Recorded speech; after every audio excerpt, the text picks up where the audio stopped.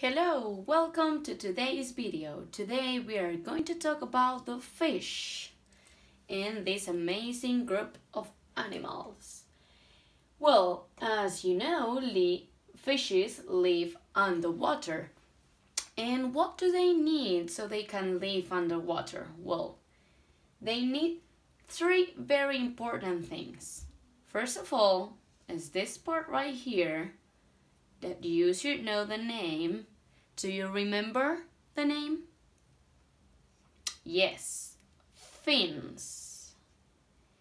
The second thing that is very important is these little lines here that are called gills. And the third thing that is very important is the shape of their body. The shape of their body is called a torpedo shape. That means it's like this. And why is this shape very important?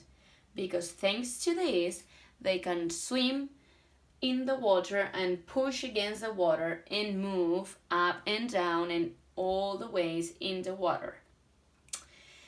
As you know, fins are also very important, so they can swim and they can move around.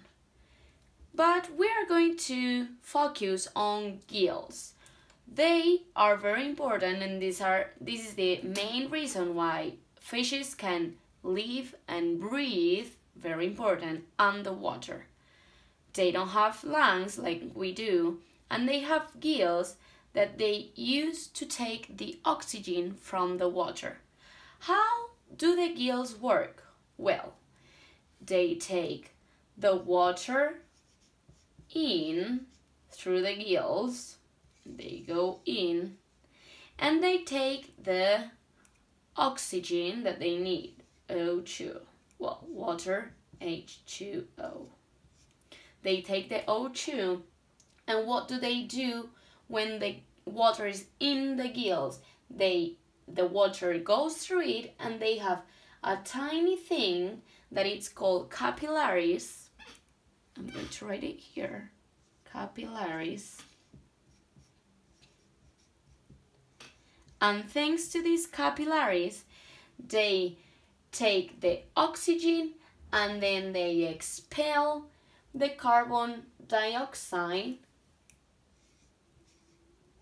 and the water outside.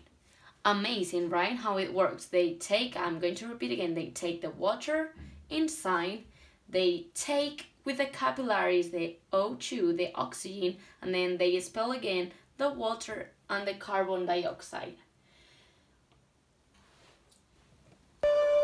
Oh, sorry, pay attention, be careful. I think I told you that the water goes in the gills of the fish, but no, the water goes in the mouth of the fish, and the gills with the capillaries, remember, take the oxygen and then they expel the carbon dioxide, but the water goes in the mouth and then the water goes out the gills, but not in the gills, okay? Sorry, I think I said it like that.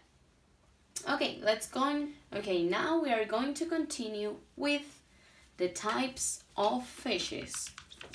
So we have two main types of fishes. The first one are the bony fishes, and we have again our little fish that was with us at the beginning. These are the main fishes that have hard skeleton and hard bones. And then we have the cartilaginous fishes. Be careful because this is a very long word. Cartilaginous. Okay? This type of fishes we can find, for example, sharks.